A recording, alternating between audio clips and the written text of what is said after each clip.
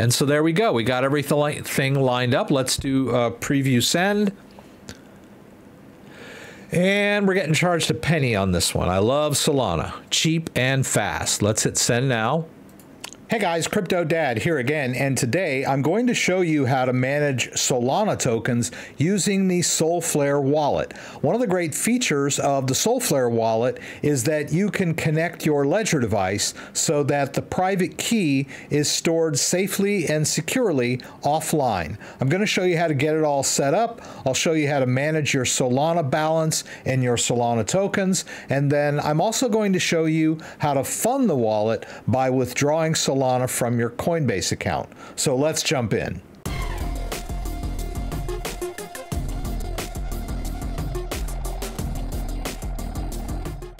I wanted to show you a Solana wallet. Now I have in my Ledger Live, I have a Solana account, and there it is. Notice that if I go into the main account and click receive, there's my receiving address. Easy peasy, right? But notice there's not a whole lot of functionality. I do have staking functionality in Ledger Live, but I don't see any of my Solana tokens, right? Ledger Live does not support Solana tokens, and it doesn't support doing Solana token swaps within Ledger Live. So it leaves a lot to be desired. So I have another wallet that I like to use. It's called Solflare, and you can download it and install it in your browser. It's a very good wallet. What I really like about the Solana wallet is that I can connect my ledger to the Solana or the Solflare wallet so that my wallet is safe and secure. Now you can use this in your browser. It's relatively secure. It's as secure as your computer, but I like to add the additional security of having the private key stored on your device, your ledger device. Now remember, the crypto is not on this little device, right? The key that unlocks the wallet is on this device. Your Bitcoin is out there on the blockchain. And let's add the Solflare wallet. I think I did this the other day. We want to use the Chrome extension. All right, so we'll basically just add this to Chrome. We'll do the add extension. Everything's good. Let's go ahead and pin that sucker. All right, so we have full access to it. Now it gives me three choices. I can create a brand new wallet, and it'll give me a seed phrase, which I'll need to write down.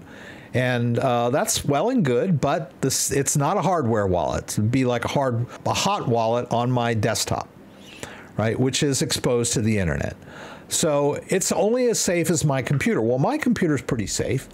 So it's not, it's not a deal breaker to use their totally free standalone wallet. But I want a little bit more security for my wallet. Or I could also import a wallet that I already have, if I already have a seed phrase. But you can see down here that I have two choices. I know the camera thing is covering this up slightly, but this says Ledger. So I'm going to connect my Ledger device. We'll use Ledger. We'll connect. My device is connected to my computer, and I am in the Solana app, right? That's very important. Make sure that you're in the Solana app and that your device is connected and unlocked and that you're in the app. All right, we'll hit continue. I need to put a password in for this. I hope I did that right. Okay, I think we're good. So it's going to detect my existing accounts. Take it a minute. It's basically the hardware device is exporting its public information.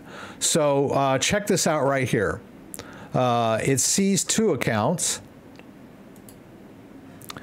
Look at those totals. Well, actually, this total is different because it sees my tokens. If we go back to Ledger Live, I'll go here. Remember that Solana 2 account? It has 0.618. That's it right there. $16.44. 1651, very close, right? This one is, the other one is inaccurate according to Ledger Live because it sees other tokens, right? Let's go ahead and check it out. We'll just use that one. Let's hit continue. We'll hit continue again, and we'll go ahead and enter, right? So I'm going to go ahead. I've already set this wallet up. I'll just click on the extension, and there's my Solana token balance. Notice that I've got all these tokens in my Solana wallet, right? We don't see, but look at the balance there. 4.04 Solana. Let's look in Ledger Live. It's the exact same wallet, right?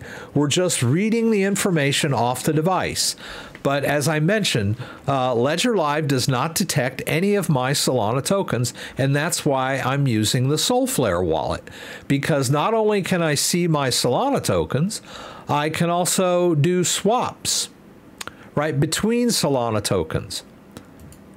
And manage Solana-based NFTs, right? There's some scam NFTs in there, just like in your Ledger Live. They aren't going to hurt anything. They're just junk mail. That's all they are.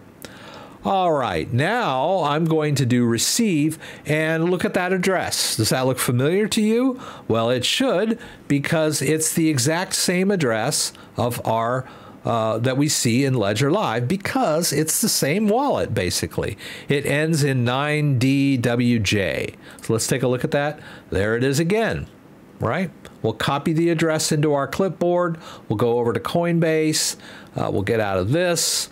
And now we want to do a withdraw. I can go ahead and open this,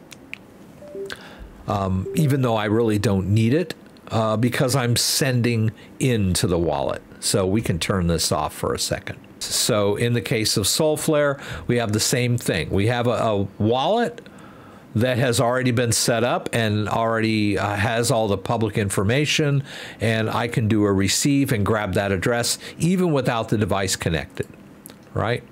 Makes life easier. I mean, why would you want to prevent crypto from coming into your wallet? All right, so we need to choose our cryptocurrency. We have some Solana in here already, right? And we can toggle here between the amount of Sol, or we can use US dollars, right? I'm going to do US dollars and take out 50. And then we have to select recipient down here, and that's where we'll just paste in the address of our Solflare wallet or our Ledger-based wallet, right? There it is. And so there we go. We got everything lined up. Let's do preview send. And we're getting charged a penny on this one. I love Solana. Cheap and fast. Let's hit send now. And I'm going to need my two-factor from my phone, right? I'm just going to go into my Google Authenticator. I'm just going to read it off from my phone there and type it in, my Coinbase. And off it goes. Woohoo! Okay, so we made our withdrawal of Solana. We can check the Ledger wallet, and we should see this balance go up slightly, shortly, right? Because Solana is pretty fast, but I don't see it yet. All right, let's go over to our Solflare wallet and see what we see.